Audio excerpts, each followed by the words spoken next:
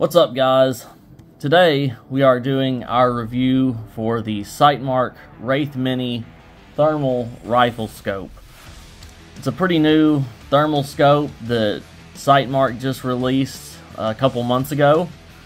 We've had it almost probably since a week or two after its release, just playing around with it, doing some pest hunting, pest control, stuff like that, and it's been pretty fun. It's a great entry-level scope compared to a lot of other ones. Even other scopes that are comparable stat-wise to this, it is much more budget-friendly. You're coming in at about a third or a fourth of what most of the other thermal scopes will be that are in that price range, or in that quality level, rather.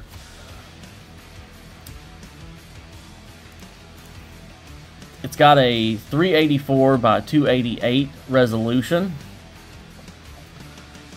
It's got 5 different color palettes or kind of thermal options that you can choose from. You got a standard white hot, black hot, a kind of rainbowy one, the kind of standard pink, blue, purple that a lot of them have, but then you also get a really cool 5th one that most of them, or I don't think any other ones have, which is like a night vision looking green on green. And that's a pretty neat one. It's fairly useful as well. You've got 10 different reticles that you can choose from, everything from a little dot to full-blown crosshairs, kind of like what we're using. You can also do 9 different colors, so there's pretty much going to be something that fits for everybody there. You can save 5 different weapon profiles, or different zeros. So if you want to use it on one rifle, move it to another one, move it to another one. Especially with its built-in one-shot zero, very easy to just zero it out. With typically it takes us anywhere from maybe 3 to 5 shots to get a really good precise zero on it. And then if you have the quick disconnect mount, which I highly recommend, that will allow you to easily just move it to any rifles that you want and retain your zero. Just swap over to that rifle's profile and you're good to go in a matter of seconds. Another bonus to the quick disconnect is that you can easily just take off the scope, use it as a scanning monocular when you're out in the field at night or scouting or whatever, and then just instantly pop it back onto your rifle and you're good to go. It'll hold the zero, no issues whatsoever. It's absolutely fantastic. It runs off of 2 CR123A batteries. It's also got built-in video, photo. It records sound with the video, just on a micro SD card, and then you can plug it in with a C port as well if you want to, charge it, run it off a battery pack or whatever. It's in the exact same housing as the Wraith Mini. The menu and everything is the same, so if you've got one of those, you'll be very familiar with it. You can pick it right up, get right into it.